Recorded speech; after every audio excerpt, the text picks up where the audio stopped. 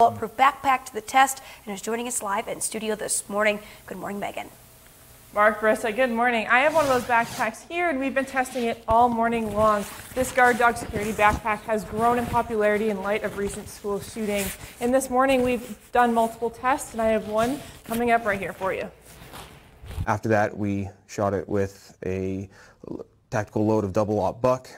12-gauge shotgun, 9 pellet, 2 3/4 inch shell. Eyes and ears.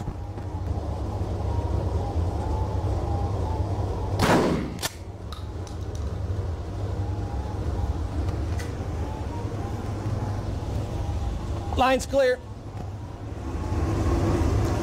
So it really did try, and you can see right in here the double-aught buck that's in there. It actually even ripped out the bullet that it caught earlier, right here on the edge. Now, if somebody was wearing this, right, this is still lethal. I mean, look at you're almost 4.5, 5 inches into them. This could potentially be lethal to someone of a smaller stature that's potentially wearing this backpack. Right here on top is actually sitting one of the double-aught buck rounds. As you saw, the backpack did try really hard to catch those bullets, but as Leroy said, it could still be potentially lethal to a child wearing that backpack.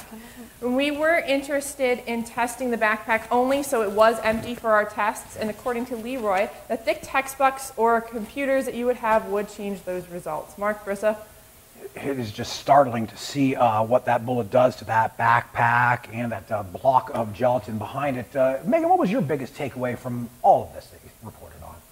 It was really cool while I was there, Mark, but I really think once I slowed that video down like we just saw, you really saw how emotional and just the sheer effects of when the bullet goes through. That was my biggest takeaway was, oh, you know what? It stops at 9mm, but unfortunately those assault rifles will not stop this backpack. Yeah, Megan, you did a great job on this report, and thanks so much for bringing it to us all morning long. It really did give me chills watching it happen. Helpful information for moms and dads out there as well. All right.